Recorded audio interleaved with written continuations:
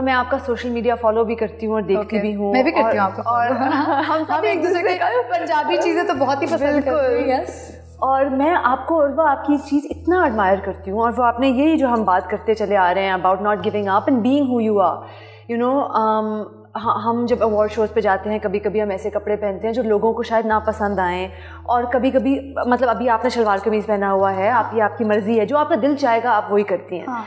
लेकिन हमारे माशरे में एक लफ्ज़ है बोल्ड, जिसको लोग मनफी अंदाज में इंटरप्रेट करने लग गए हैं कि bold Khatoon, you know bold खातून है। मेरे नज़दीक एक bold Khatoon is a woman who is in her power. एक बोल्ड खातून वो है जो मतलब जो एक दायरे में रह के करती हैं जो उनका दिल चाहता है, और एक तरीके से करती हैं। तो आपको क्यों लगता है कि हमारे माशरे में जो वर्ड बोल्ड है ये इतना नेगेटिव क्यों हो गया है? मीरा, मुझे लगता है बहुत से वर्ड्स हैं जो नेगेटिव हैं। आई थिंक विमेन जितनी मैं अपने इर्द गिर्द देखती हूँ, at least in my side of the world, उनकी लाइफ बहुत मुश्किल है। उनसे बहुत ज़्यादा एक्सपेक्टेशंस हैं, अनरियल एक्सपेक्टेशंस हैं, और फिर भी कोई उनसे खुश नहीं है। You know what I mean? Yes, I do. Like I've seen my mother, I've seen my grandmother, I've seen my aunts, and you know, like I just got goosebumps when you said that. You said something very profound, Urwa, which is that हम इतनी कोशिश करते हैं और फिर भी हमसे we're always trying to fit in that box where we'll get that validation and approval from the world, and well, more than that also, you know, हमारी जो red lines लोग draw कर देते हैं, we understand them, but we also try and push the box, right? हम कहते हैं कि हमें पता है यार, हम इस माशरे में रहते हैं, हमें पता है कि इस माशरे के रूल्स मेरा। लेकिन अब जिस जगह पे मैं हूँ लाइफ में, मेरी बहुत सारी फ्रेंड्स भी हैं जिनमें बोल्ड का बी भी नहीं होगा शायद, बट उनकी लाइफ में भी बहुत सारी मुश्किलें हैं। उनके ऊपर भी बहुत सारे टाइटल्स और बहुत सारे यू नो अच्छा उनको लेबल्स और boxes and you know I think अच्छा उसमें सिर्फ मैं ये नहीं कहूँगी कि men play the part, it's also the women sometimes, and when I see that it breaks my heart.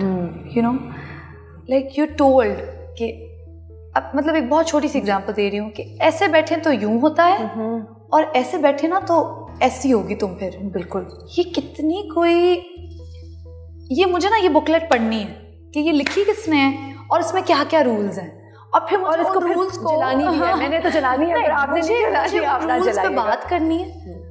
मुझे जानना है कि अच्छा अगर ये सब मैं कर दूंगी तो क्या उसके बाद सब मुझे कहेंगे very good, you are the best?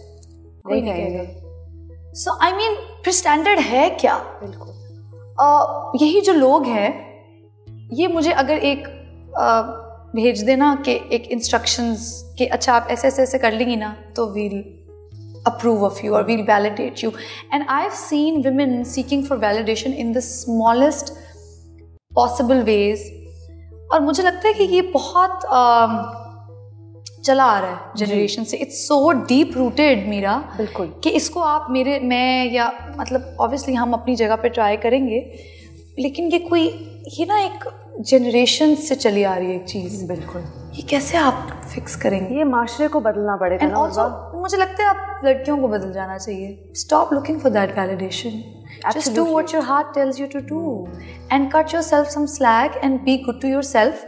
And हम पूरी दुनिया में बात करते हैं be kind, be a good person, be a good person to yourself first. Be kind to yourself first, and if you will do that तो फिर आपको बहुत से बॉक्सेस और बहुत सी बाउंड्रीज और बहुत सी फजूल की बातों से कोई फर्क नहीं पड़ेगा। So hard being kind to one self, you know. मैं इंस्टाग्राम पे इट रियली इज, मैं हर साइकोलॉजिस्ट को फॉलो करती हूँ क्योंकि उनकी सेइंग्स बड़ी मुझे अच्छी लगती है। मैं पढ़ती हूँ, मैं कहती हूँ आज मैं ये करूँगी, यू नो। बाउंड्रीज मुझे भी चाहिए होती है, कभी कभी मोटिवेशन चाहिए होती है। You wake up and you want to read something that kind of you know pulls you out of your bed and you want to do something, you know. Exactly. Or you sort of read something that tells you, you know, वही kindness वाली बात जो हम कर रहे थे। तो how can women start being kind to themselves? उनको support system नहीं चाहिए होता जिस तरह हम सब ने रखे हुए हैं। अच्छा, एक तो because we are so emotional, हम अपने emotions attach कर लेते हैं support system से। ठीक है, मैं privileged position में हूँ, मेरे पास support system है, मेरे पास फैमिली है, लेकिन फिर भी सबसे ज़्यादा मुझे लगता है आपको जो चाहिए ना वो आप खुद हैं। बहुत मुश्किल काम। And I have seen women जो अपनी ज़िंदगी में इतने सारे लोगों के लिए इतना कुछ कर रही होती हैं मीरा, अगर वो उसमें से आधा भी अपने लिए कर लेना तो उनकी ज़िंदगी में बहुत ज़्यादा पीस और सुकून और बेहतरी आ जाए। और एक तो हम नेचुरली फिर नर्चरर्स हैं, बिल्कुल, फिर हमें गिल्ट हो जाता है। Nurturing should be a power not a weakness. No, absolutely, and it shouldn't be used against you. It's a superpower जो अल्लाह मियाँ ने आपको दिया है यार। It's not a weakness. तो ज़्यादातर लोगों ने उसको अपनी weakness बना लिया, and then they're like हर तरफ से वो pull हो रही हैं वो strings and you know, yeah. हमारे ड्रामों की जो स्क्रिप्ट्स हैं, और मैं बिल्कुल अपने आप को शामिल करूँगी इस प्रॉब्लम तो नहीं कहूँगी, इस रियलिटी में, ठीक है। हमारी जो स्क्रिप्ट्स हैं, मैं नाम नहीं लूँगी, जो कुछ राइटर्स हैं वो आपको बार बार एक ही चीज़ बताते हैं कि सब्र करो और सब कुछ ठीक हो जाएगा। सब्र एक बहुत खूबसूरत चीज़ है, बहुत खूबसूरत चीज़ है, और हम करते हैं क्योंकि अगर हम नहीं करेंगे तो ज़िंदगी बिल्कुल टूट जाएगी, राइट। मतलब अगर सब्र नहीं करेंगे तो आप आगे बढ़ ही नहीं सकते, बिकॉज लोग आपका इंतज़ार नहीं करेंगे ना, दुनिया मुश्किल है। लेकिन मैं ये सिर्फ एक छोटी सी बात करना चाहूँगी कि सब्र बहुत ज़रूरी चीज़ है, लेकिन औरत को किसी वक्त अपने आप के लिए खड़ा भी होना पड़ेगा। और हमारी स्क्रिप्ट्स अक्सर मुझे लगता है ये चीज़ बिल्कुल साइडलाइन कर जाती हैं और कहती हैं कि अगर तुम आंसू गिराओगी या अगर तुम सेल्फ पिटीइंग होगी और बस सब्र करती जाओगी तो एक दिन एक रोशनी का वो दरवाज़ा खुल जाएगा। लाइफ में तो ऐसा नहीं होता। नहीं, मुझे लगता है मीरा, जैसे हम बहुत छोटी छोटी चीज़ों में ये एग्जाम्पल सुनते हैं कि किसी भी चीज़ का ज़्यादा हो जाना is not good for you, have balance in life. तो ये हर चीज़ पे अप्लाई होता है। ज़रूरी नहीं है कि अगर एक फीलिंग का नाम सब्र है तो उसकी कोई लिमिट ही नहीं है। बिल्कुल, you know, kindness, balance life में बहुत ज़रूरी है। काइंडनेस, अब देखें, ये नहीं है that somebody is stabbing me with a knife and I have to be kind. ओह या, you draw a line. That's so brilliant कि आप कह रहे हो नहीं करें मुझे स्टैब आप। You know, I am being kind, या कम stab me, you don't do that. सो इसी तरह सब्र है, ये बहुत अच्छी चीज़ें हैं, ये आप में होनी चाहिए। लेकिन किसी भी चीज़ की ज़्यादती जो है या उसको इतना ज़्यादा अगले से एक्सपेक्ट, ये मैं नर्चरिंग वाली जैसे अभी बात करी थी, because everybody knows that women are नर्चरर्स, they will like, मतलब वो पूरी आपके अंदर जितना कुछ है ना वो निचोड़ लेंगे आप में से कि नहीं यू कैन डू इट, या तुम कर सकती हो। तो आपको अपनी जो भी आपकी पसंद की चीज़ है वो आप पुल करवाते रहते हैं। एंड ऑल्सो यू नो कि we are emotional, we all know that.